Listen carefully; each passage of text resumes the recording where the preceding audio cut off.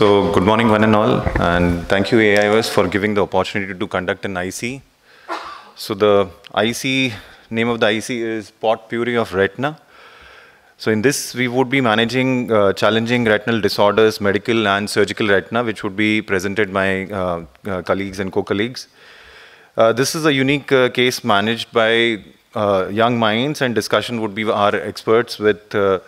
A.S. Kuruprasad, who's a mentor for all of us and a very senior colleague. And our other panelist is... And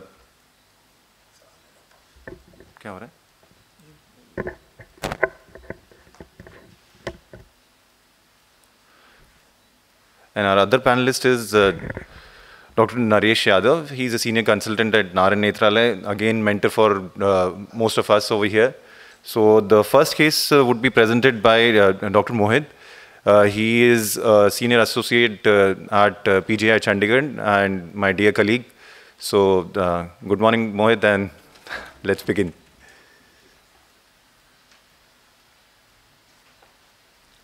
Thank you, Divyansh, for the opportunity and invitation to be a part of this IC. After quite a night out in Mumbai on Saturday, being here early morning, if I'm stuttering, stammering, and disoriented more than usual, I'm going to do that at the outset. So we're going to go with two cases, and one of them is a medical one, the other one being a surgical one, and whatever, Divyansh, if you want you to stop after the first or at the end. You're the boss, absolutely. Yeah, so the first one is a surgical retina case, and here it goes. So a 31-year-old male complains of insidious onset decreasing vision in the right eye for 2 months and was referred as a case of a choroidal mass with exudative retinal detachment. Had a visual acuity of 6/60, it was fluctuating. The intraocular pressure was normal. There was no relative afferent pupillary defect. The anterior segment, posterior segment, and all of the other examinations were essentially normal. However, there was a sentinel episcleral vessel in the upper nasal quadrant, for which I do not have a photo. That's the ultra-wide field photo of the right eye, and you can see that although the multicolored imaging is not the best to comment on the color, but I would request you to trust me when I say that this was a pigmented mass in the upper nasal quadrant. And you can see the exudative retinal detachment there inferiorly. The details of the mass were as such. So on ultrasonography, it was the margins were well defined, and you can see the typical angle, positive angle kappa. The base measured 7.45 millimeters. The maximum height was 8.9 millimeters. And I don't think there was much doubt as to what this actually was, at least based on the clinical exam and the ultrasonography. The patient was carrying an MRI of the orbit. It's not something that we got done, but the patient had this, and the lesion was T1, was hyperintense on T1 and hypointense on T2, also had surrounding scleral enhancement, and even the radiology report that the patient was carrying suggested that it was most likely a choroidal melanoma. We got these systemic investigations done, to look at, which is generally our protocol, to look at the ultrasound of the chest and, perform your blood investigations, just to try and rule out any gross evidence of systemic metastasis, none of which was forthcoming. And subsequently, we discussed with the patient the various treatment options. I will come to them after I play the video. And then try and justify, if I can, as to why we chose to do what we did. So eventually, this patient was planned for a pars plana vitreous surgery and endoresection of the tumor. As I said, once I play the surgical video, before the question slide, I'll try and justify my choice of the same. And this is how the surgery actually went. So you can see that since the patient was phakic, and that was the left eye, there was upper nasal mass, you can actually see there. So making the ports in the standard way was difficult, because your upper nasal port would have gone through the lesion. It might have gone through, or you might have had to touch the lens. So I shifted temporally. So this is now me, sitting temporally. You can see by the change in position of the speculum. And from there on, I treated this like as if I'm sitting superiorly, and did my ports the regular way as I would. So what that meant was that both the hands with the endolite and the active port were not in the quadrant of the tumor. Of course, the exudative RD patient was prone, all of the fluid went posteriorly. So that's what the patient had. That's the appearance of the retina and that tumor. We put in some, triamcinolone to try and get the hyaloid off of the disc. Put in some PFCL. That also just reconfirmed that this was an exudative RD. I just wanted to support the posterior pole before I, went about tackling the tumor per se, because I didn't want anything that was happening, blood, pigment, whatever, going into the macula. So that was that. So that's the tumor. That was the height. I looked at, my choice of this area where I wanted to access this and cut the retina open was the highest point and something which was kind of equator to mid-equatorial, so that I could access both the anterior and posterior aspects of it. So after doing a near confluent cautery, I just went anterior and with care to involve the major vessels, I went on to then eat away the choroidal melanoma. This was 25 gauge cutter system. The vitreous, the cutting efficiency, the cutting speed was gotten down to 2,500 cuts per minute. The intraocular pressure was up to 100 millimeters of mercury, with of course the machine giving us a count of the minute every time. But the sisters, the scrub nurse was giving us a count of the time after every 30 seconds. That 30 seconds are up, 30 seconds are up, because we all know what we can do to the optic nerve and the retina with that kind of pressure for any length of time. Surprisingly, it was easy to get this tumor out. And as you could see, the actual tumor, the breach in the brux, and when it actually popped out into the subretinal space was actually that small, as you can see in the periphery. So after getting all of that, then I got down to the task, to the main task at hand, which was to get down to the bare sclera all around and a 2 millimeter rim, next to that also, which is when the bleeding tends to happen, which is also the time when the surgical video tends to get poorer and the image also tends to get poorer because of your intraocular pressure being very, very high, and which is also the time when your heart is pounding like crazy, and you being someone as daft as me would put your foot on the recording system and ensure that the recording stops now. And that's why after that happened, after that, so that is where I was pretty much able to get to, after which the recording stopped. But I'll quickly give you what the, I had to debride the corneal epithelium. I actually went ahead and put a 277 segmental element in that area, 214, encirclage, did a double freeze thaw, cryo all around the margins of the 2 millimeter sclera that I had excised, and was very, very clear that a direct PFCL silicon oil exchange had to be done, and all the sclerotomies were sutured. That's what the patient had. This is post-op day 5. I mean, the vision was fine. I was just glad that, the retina remained intact at this point in time, and, the bleed wasn't there, which was coming into the AC or whatever. So it remained like that. The patient's been doing fine now. I have 9 months of follow-up on this patient. This patient, as far as the anatomic, response is concerned, is doing fine. There is no semblance of a local recurrence at this point in time. This patient, however, does have a small subfoveal PFCL bubble, which I'd actually told him that we need to get the oil out, and we'll try and attempt to get this out as well. But he's just very reluctant to get a surgery done. He's happy with what he has, and that's that. So before I pose my questions, just maybe a minute as to why I chose to go with this option. Given that the height of the tumor was 8.9 millimeters, and the fact that the only brachytherapy available, to my knowledge, in our neck of the woods is non-iodine-based plaque therapy, which is ruthenium-based.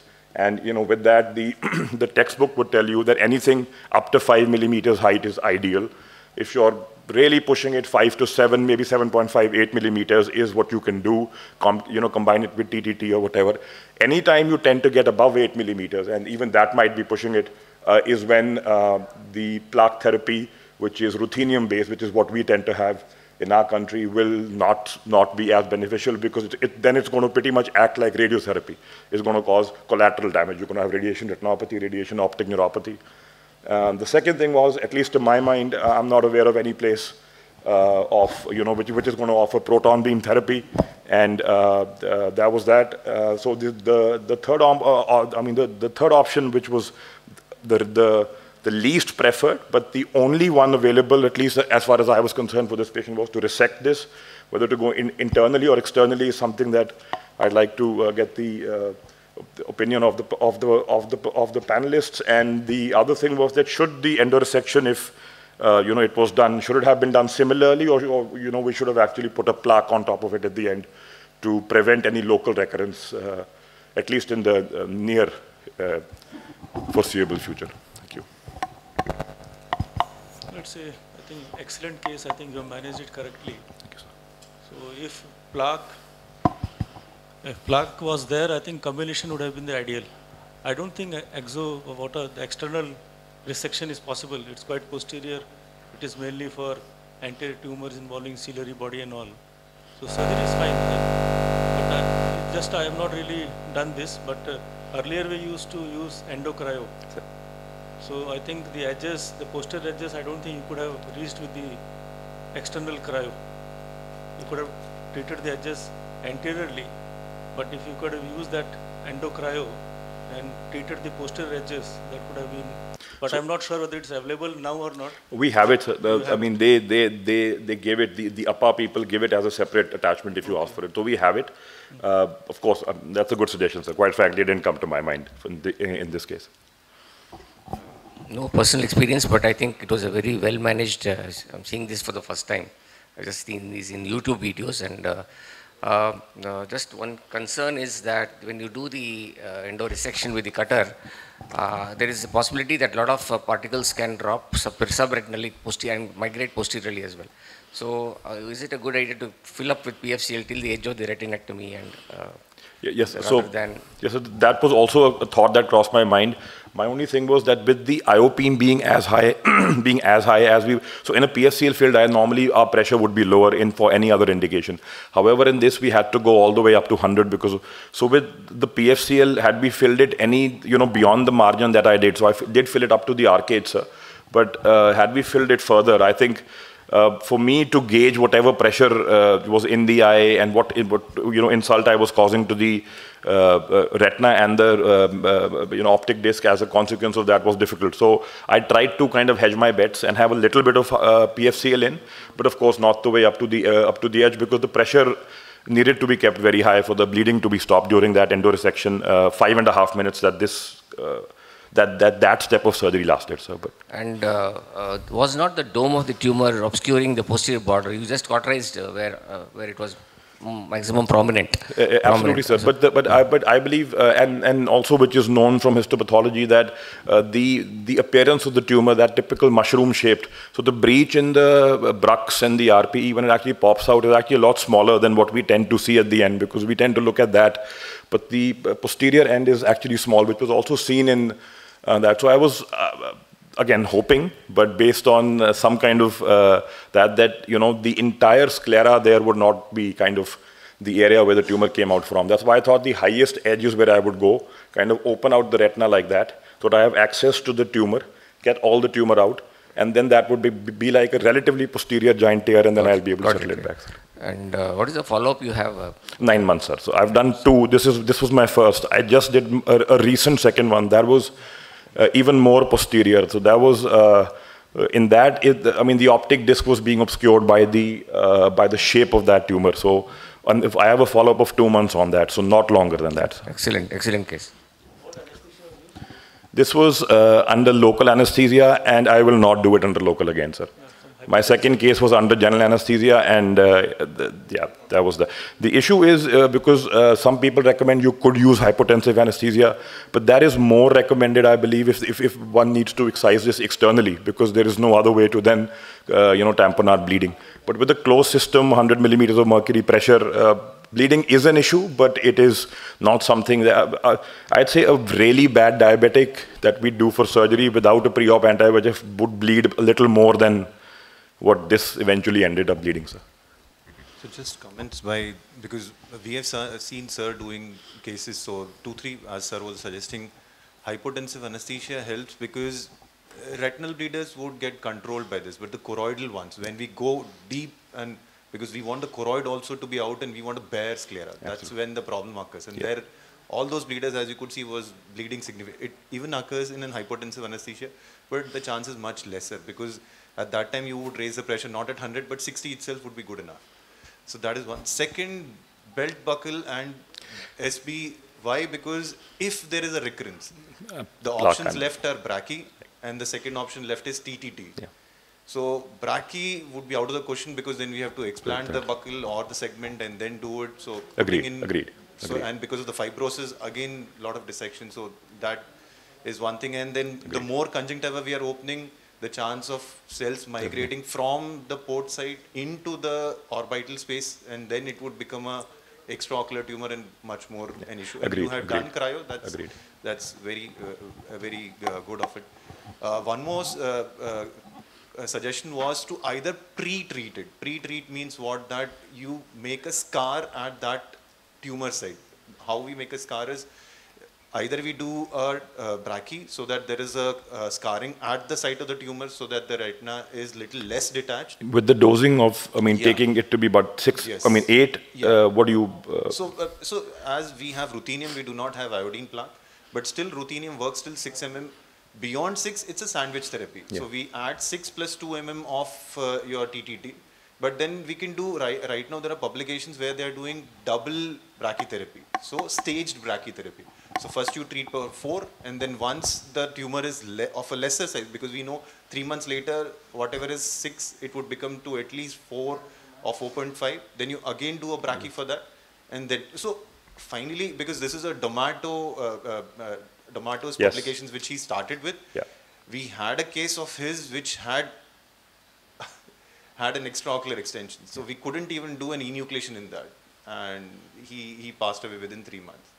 So the problem is not that we are doing a surgery and it comes out. It's the tumor itself. And the biggest advantage of doing such is if we do a genetic analysis to identify whether it is type A or type B. So didn't do it for this. Have done it for the second one. In fact, have asked for the the GNAP and BAP mutation, all of that. The MedGenome people weren't willing. I mean, I actually told them, "Aap kar sakte ho sample se."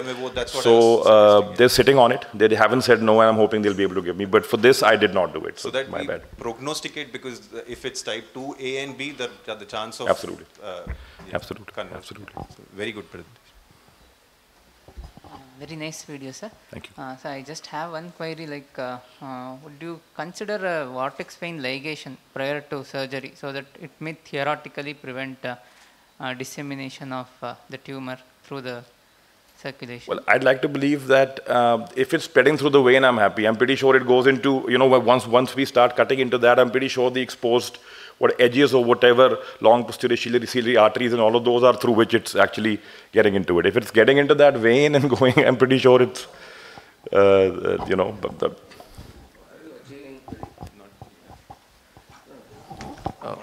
Actually, the vortex vein is in direct connection with the choroid and with the tumor. It's all the time it's conveying the metastasis out of the eye to the rest of the body.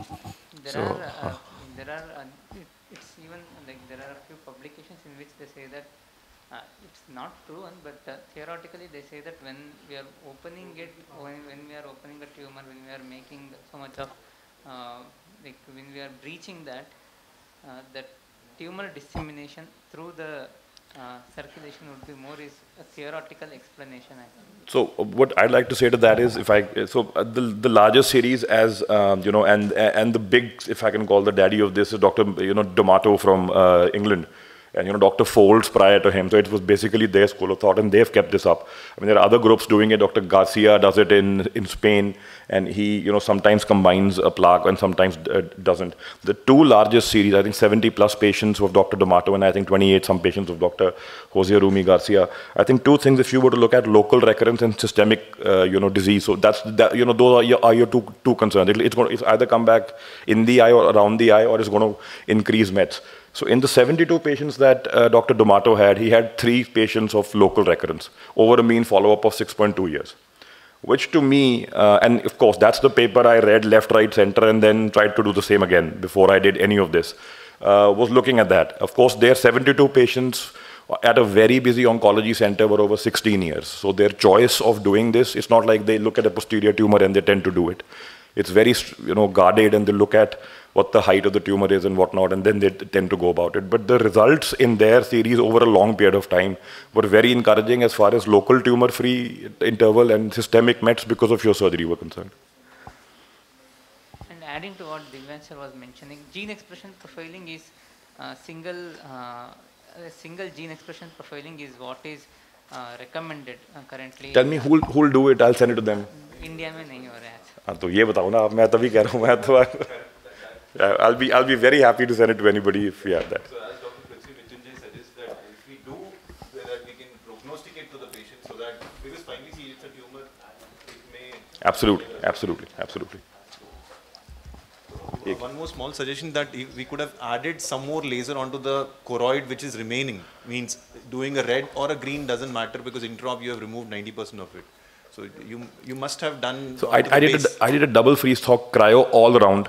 I treated after I did all of that. Actually, I unfortunately stepped on the video recording of that. So after that I don't have that PSC all exchange and cryo wala part. Unfortunately, my bad.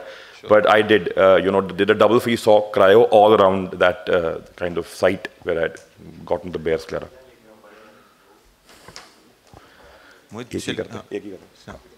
So I would ask Mohit to reserve his second case, and then I would ask my other colleague, Dr. Sharad, to present his next case. Sharad, shall we? Yeah. So Sharad is working at Prasad Netralaya and a very good friend from LVPI.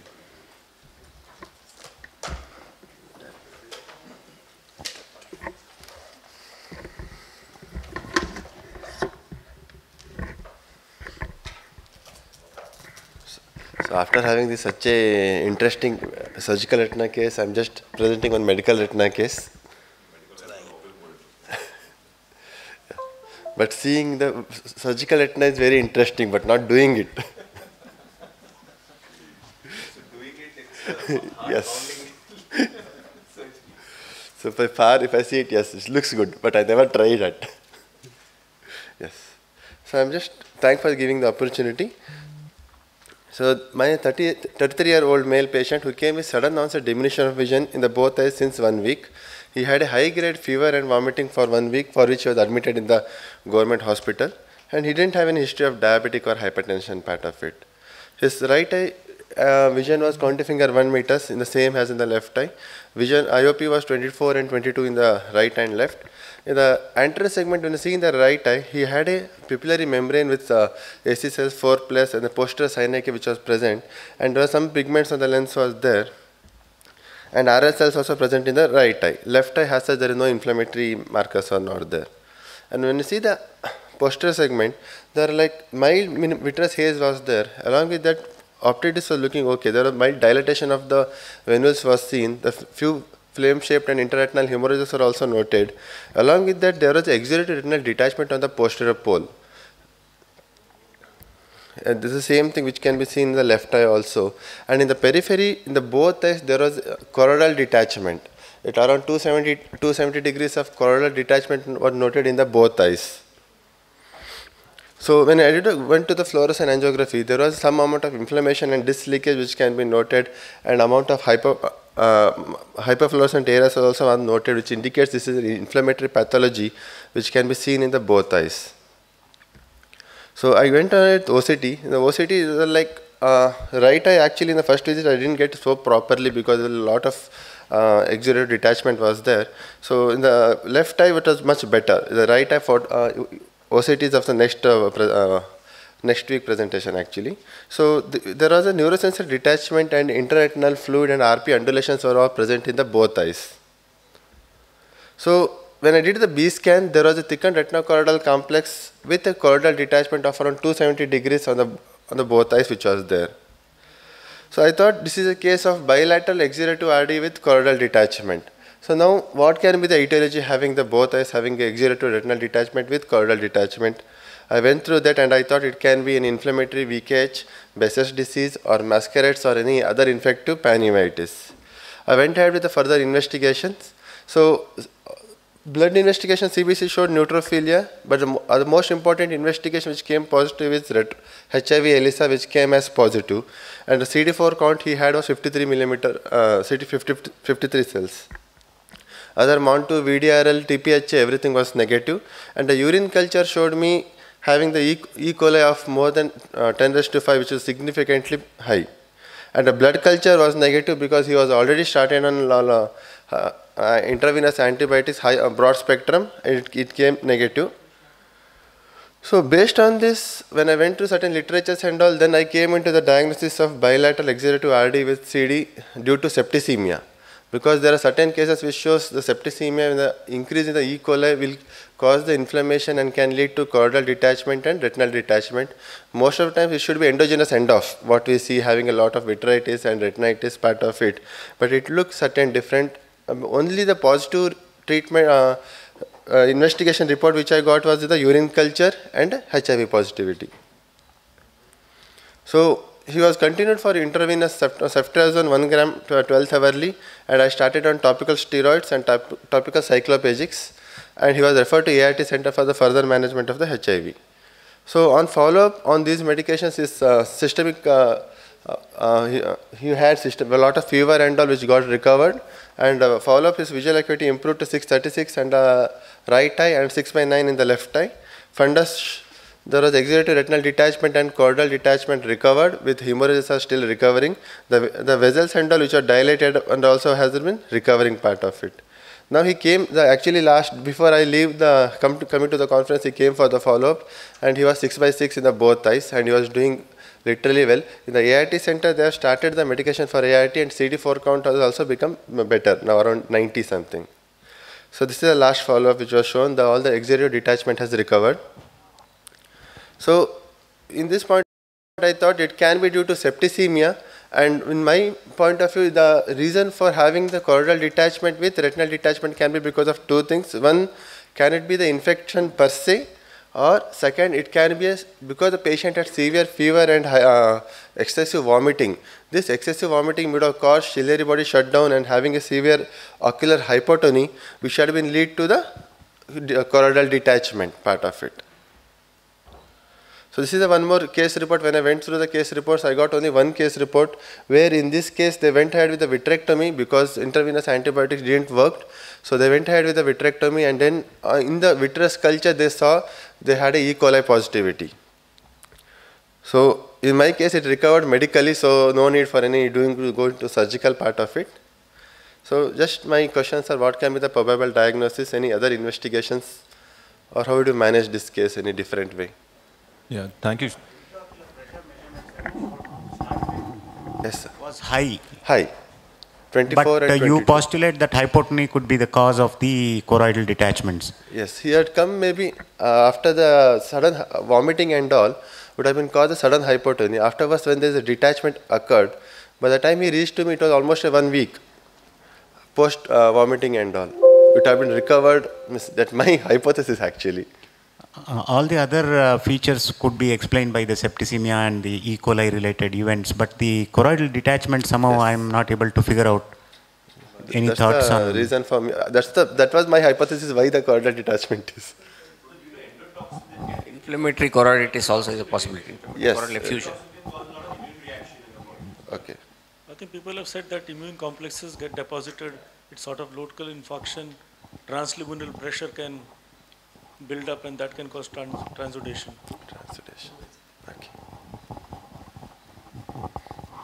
I just wanted to ask whether you did AC tap in your case, because the minute you had septicemia as on the blood investigations, did you go and do an AC tap and see whether you're finding the same organism which is growing on the culture? So actually I didn't do that, because when the patient came, he came in a wheelchair. He was like very, lot of not feeling well very much. And first I thought, I didn't come into mind first, actually it is endogenous endophthalmitis or any septicemia part of it, because I had never seen having a bilateral choroidal detachment before. So what I thought, I'll send the initial investigations and let him come by 2 to 3 days, then I will plan for maybe vitreous biopsy only I would have planned for. By the time he came, he was becoming better. So I didn't go anything. Steroids, you didn't give steroids? I was giving steroids. Steroids I given only topical steroids. Oral steroids because he was retropositive, CD4 count 53. And is there any connection between retropositivity and this one? No idea. No, those hemorrhages could have also been either endotoxin related because of the E. coli itself, or even Septicemia because of plus, the microangiopathy which happens because of the HIV virus. Yeah. So those hemorrhages and the cotton wool spots. Cotton wool spots are not there actually. Hemorrhages and vessel dilatation was there. Yes, so those could be because of the microangiopathic process itself. Yes. Hypotony leads to hemorrhages. But has leads to dilatation of the veins, and hemorrhages also is very common. Yeah, as Kumar sir was saying, I don't know why now when we checked it was 24 and 22 when he came for the first time, but still. Very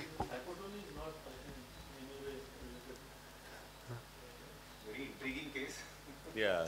But nicely managed. But well managed. Actually, nothing. Observation I did. That's the good thing. The management worked. Yes. That is.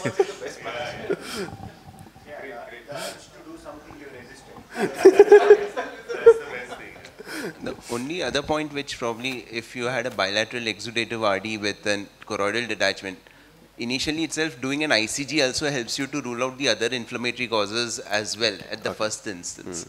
Just limiting yourself to a fluorescein doesn't... I didn't have access to ICG. Yeah, maybe, but doing an ICG also helps to rule out all your other choroidal causes. So thank you, Sharad. Very intriguing case. So one heart thumping case and second intriguing case. So I would call my other colleague, Dr. Pradeep, who is a consultant at Shankara Hospital, Shimoga. Yeah. And thank you all for participating so enthusiastically in a morning session and on the last day of the AIOS. Thank you.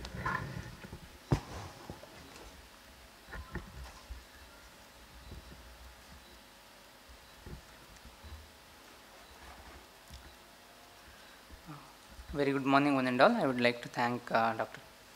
Divyansh and the moderators for giving me this opportunity. I'll be presenting a case which, because of an obvious mistake, maybe like I ended up in a lot of problems. So it was a 58-year-old gentleman with a blurred vision in left eye since 15 days.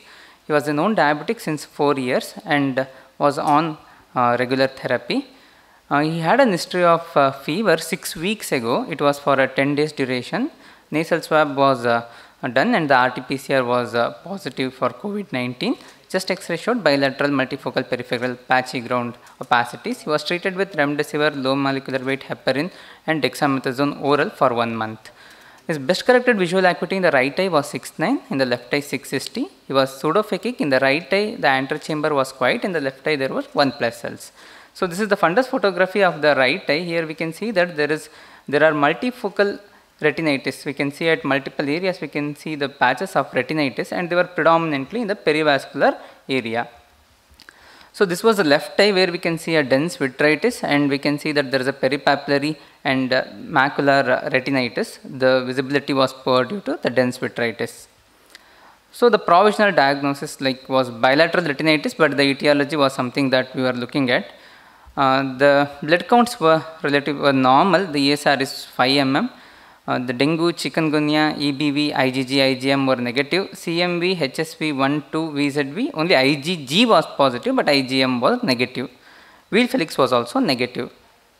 So HIV, VDRL, TPHA, Toxo, IgG, IgM were negative. MON2 was more than 15 mm, but HRCT was negative for TB, quantiferon was negative, pulmonology opinion was sought, who told that there was no evidence of pulmonary tuberculosis. Provisional diagnosis of a post-fever, post-viral retinitis with atypical features was considered, and we considered only an oral prednisolone 1 mg per kg, and he was monitored with endocrinologist for his blood sugars. After 3 days, we could see that there was an increase in the size of the retinitis, though there is a posterior, the central clearing is there, but it's expanding in the edges, and the vitreous haze had increased in the right eye. This is the nasal lesion. Again, here we can see that there is it's growing closer towards the optic disc. In the left eye, we could not make out much difference as such. So in view of worsening, we stopped the steroids and considered provisional diagnosis of non-necrotizing herpetic retinitis. Started on valacyclovir 1 gram 3 times, sent AC tab for PCR, but the PCR was negative for HSV, VZV, CMV, Mycobacterium tuberculosis and toxoplasma. 3 days post valacyclovir, again there is an increase in vitritis, and in the vitreous actually there is increase in the retinitis also. It was expanding, it was going close to the fovea, as we can see over here in the right eye. And in the left eye also we could see that this size was increasing, though the close to the optic disc it is somewhat cleared, but at the edges it is increasing. There were vitreous snowball-like opacities in this time. We could see that there were some snowball opacities in a string of pearl-like appearance in both the eyes at this time. We stopped valacyclovir considering the possibility of a fungal retinitis, which is described in the literature. So based on mainly because of the presence of this string of pearls in vitreous, and at that time there were multiple reports of mucormycosis post-COVID. So there was this postulate that they are more predisposed to fungal infections. So that was one more point in favor. Considered a left eye pars plana vitrectomy with intravitreal voriconazole, amphotericin B and vitreous biopsy. There was an inferior iatrogenic break, so a silicone oil tamponade was considered, as we needed a clear media for further assessing the progress of the lesion. So the 2 days we even started in oral voriconazole. The vitreous biopsy showed pus cells, but gram stain, KOH mount, bacterial and fungal culture were negative. PCR was negative for COVID. So this was post antifungal 2 days. In the right eye there is a continued expansion of the retinitis.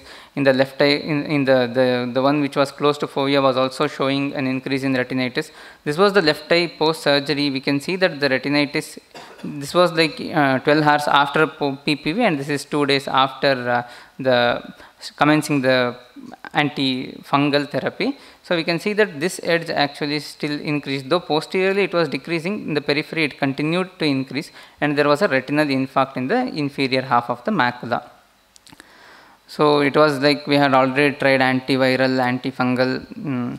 So I just took 2-3 opinions, and everyone suggested there's nothing wrong in giving bacterial, you can just try once. Though there's no evidence till now. We are already losing one eye, and the other eye the lesion is going close to the fovea. So in a desperate attempt, started with left eye intravitreal piperacillin tazobactam and vancomycin, and intravenous vancomycin, piperacillin tazobactam and doxycycline 100 mg PD. 2 days post antibacterial, the retinitis started fading. We can see that the retinitis was reducing in size. Here it was fading.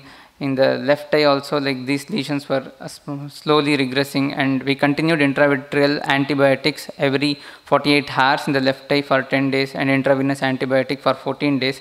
Doxycycline was continued for 1 month. This is 7 days post antibacterial. We can see that the retinitis is significantly regressed in the right eye. Here we can see,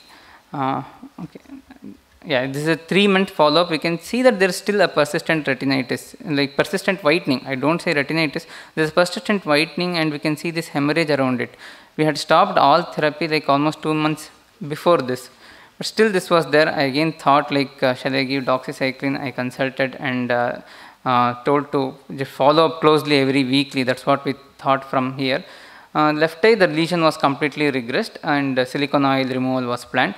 This is 8 months follow-up. We were actually seeing every weekly for almost 1 to 2 months, then every 2 weeks, then every monthly. This whitening is still somewhat present even there, and the left eye was not showing any evidence of any activity. So went back into the literature. Like there are 2 reports of endogenous bacterial retinitis, but it was in an immunocompromised patient. And in 2 of those cases, in one case they could not get anything positive, even the biopsy, everything was negative. In one case it was positive. So the questions which remain unsolved are, is it really a bacterial retinitis, or what really worked? I am not sure till now. And whether that persistent whitening is indicative of a dormant infection, should we do anything to it, or it's almost 8 months now, just wait.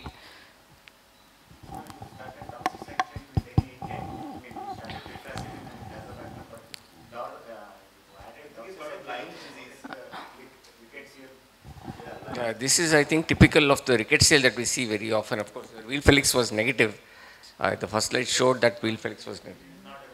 Well, we usually get wheel Felix positivity, and we start the patient first thing on doxy.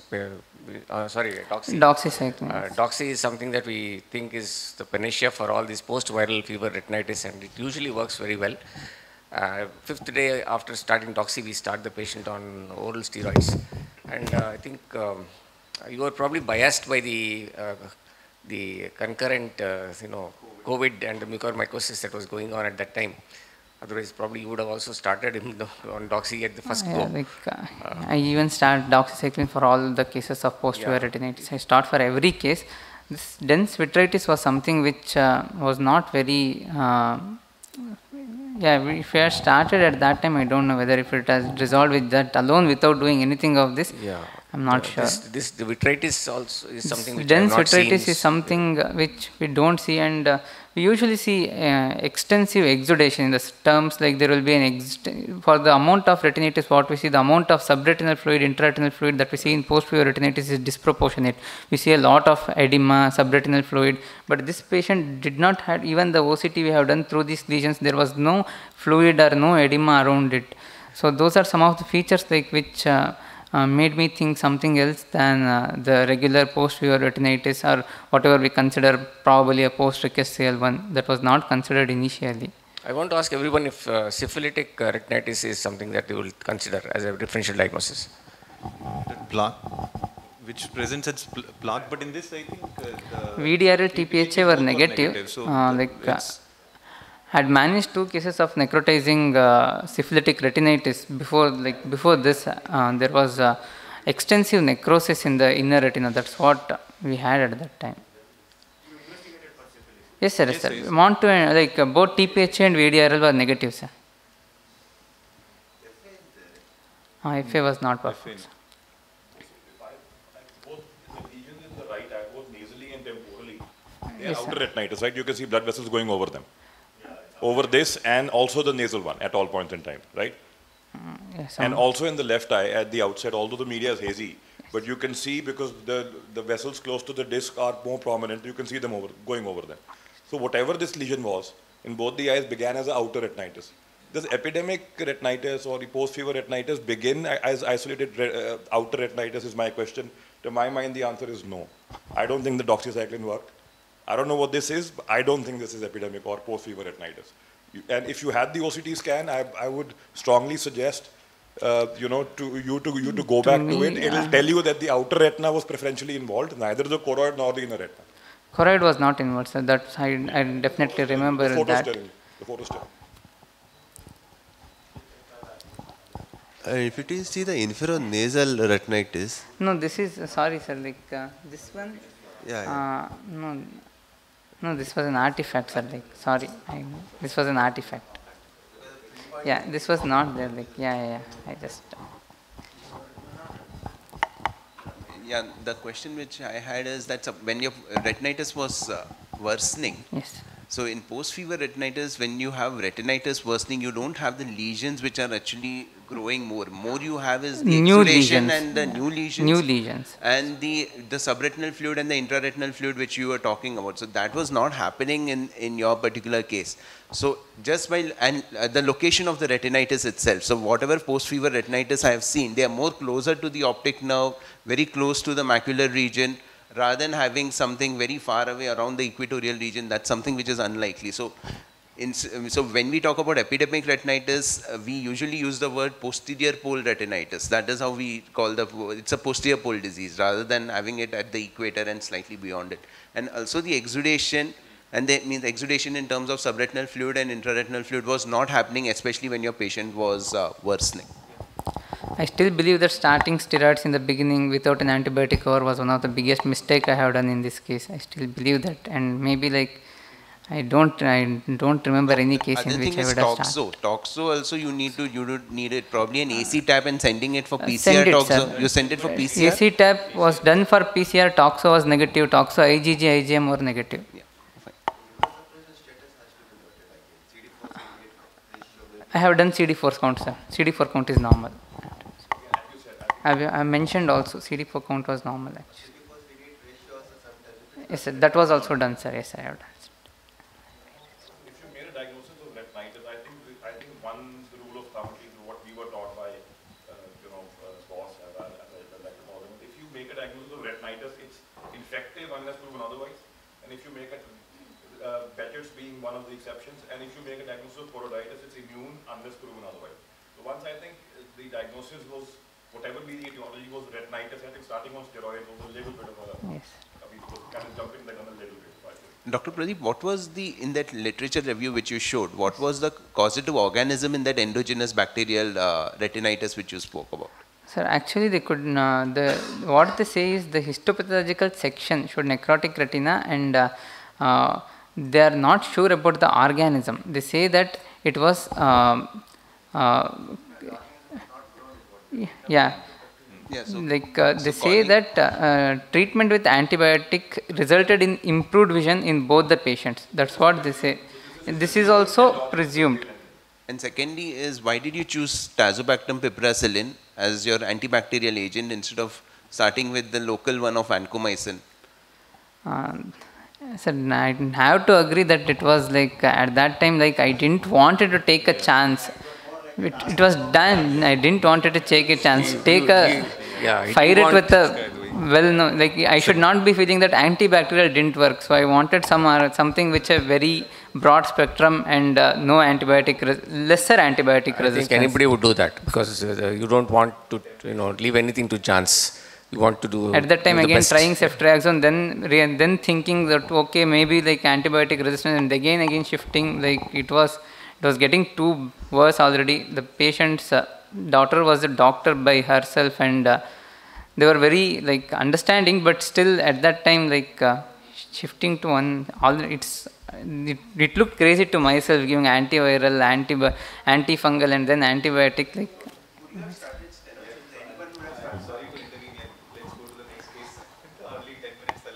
Good, at least you didn't start everything together. Other people just mix and give. Very nice case, Pradeep. Yeah, thank you. And well documented. Very well documented. thank you, sir. So next is Dr. Sriram. He is consultant at Shankara Hospital, Panvel, and going to his hometown back to Guntur. Good morning, everyone. Thank you, Divyansh, sir, for the opportunity. It will not take much time. So it's a case when I was in Guntur. A 9-year-old child was brought by her father with saying that the child is having issues at the school. The child had blurred vision for last 1 year, but they came after a 1-year duration. They didn't give any past history of any other previous ophthalmic records. The vision in right eye was 6/12 parts and left eye was 6/24 with no further improvement. She was a myopic child. Anterior segment was quiet. There was no AC reaction. So the child presented to us in August 2019. This was the fundus appearance. There was no vitritis. The media was clear. There was peripapillary subretinal lesion, yellowish lesion with one margin towards the macula may be active, but clinically it appeared inactive. And we did an OCT. We can see here a subretinal fibrotic tissue-like structure in both the eyes. There was no intraretinal lesions in the right eye, but left eye had few cystic changes. We advised father to get evaluated for uveitic profile, but they just ignored. They never turned up with any of the evaluation being done. Then again, because there was further drop of vision, that father again got the child in Jan 2020. That was after 5 months. At this time, the vision in right eye has dropped to 6/36, and in the right eye here we can see mid-peripheral yellowish RPE lesions, which was not there earlier. Again, in the OCT, there was only the predominant lesion was subretinal and no macular edema or CNVM lesion. But what we can see that compared to August 2019, the lesion in the right eye was crawling or migrating towards the macula. So even now, even at this visit, the child did not come back again, did not get evaluated, no treatment, nothing. I could not start on anything because I don't know what to do. Like, I did not give any steroid, I did not give any antibiotic. AC was quiet, vitreous was quiet, only migration of the lesion. So in March, a child came, the vision was 6/24 in both eyes.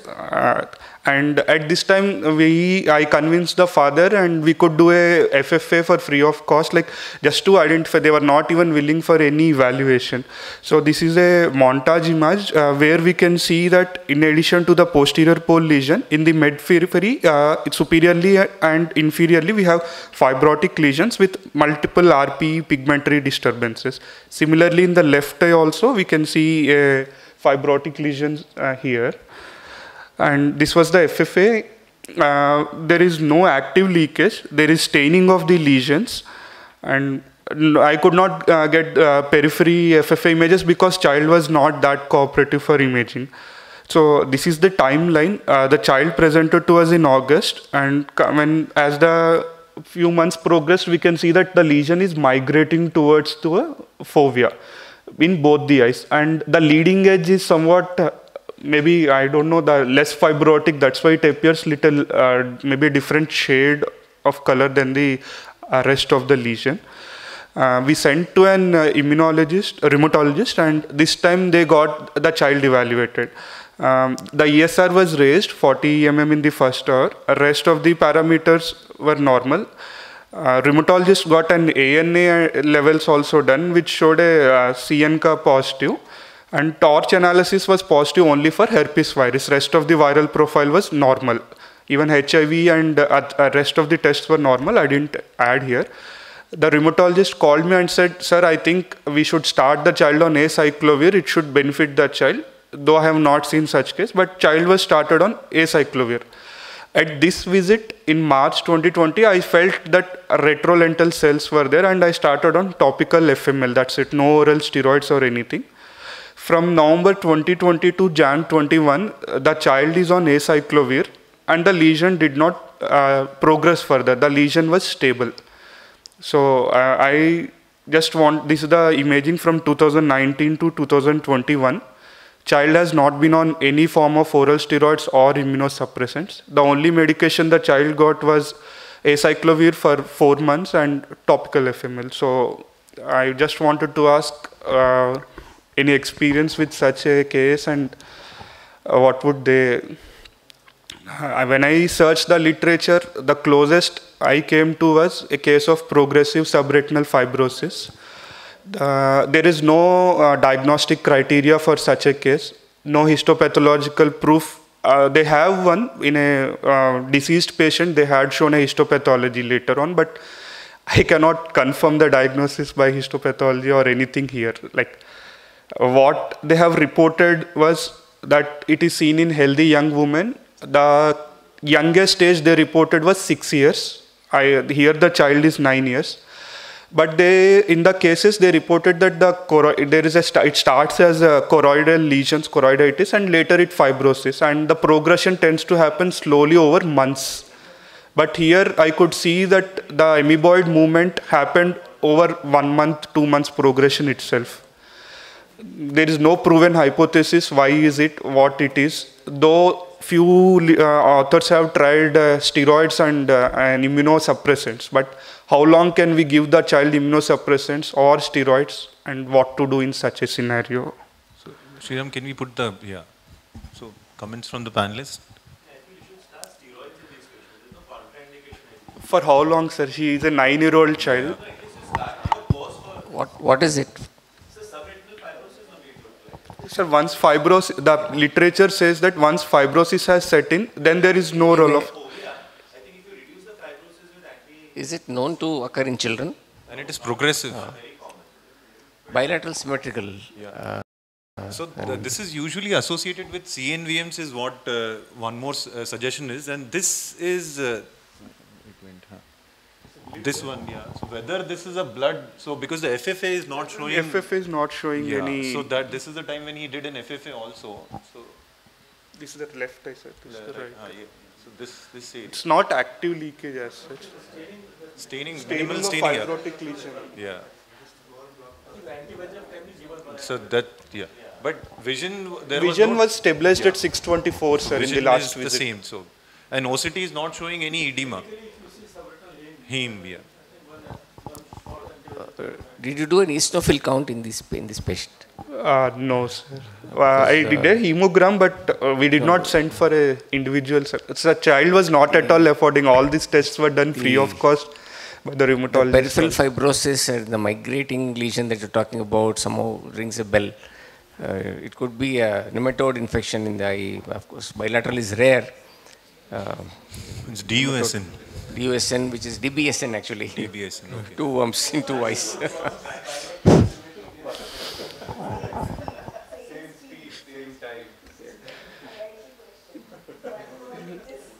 So can we label it as progressive subretinal?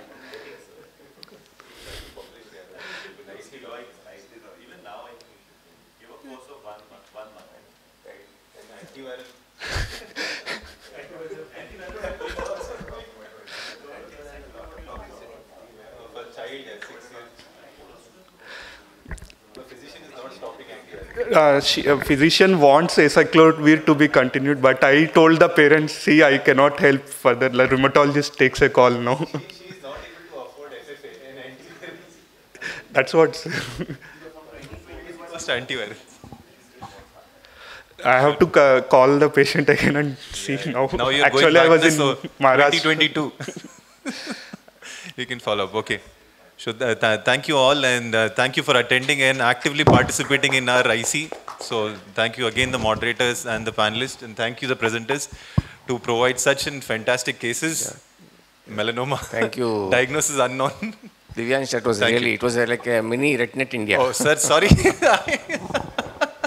Sir is not there. I should not take any advantage of that because it's his baby. We are trying to carry it forward, sir. And yeah, so we would do our best next time also, sir. Thank you. Thank you, sir. Thank you.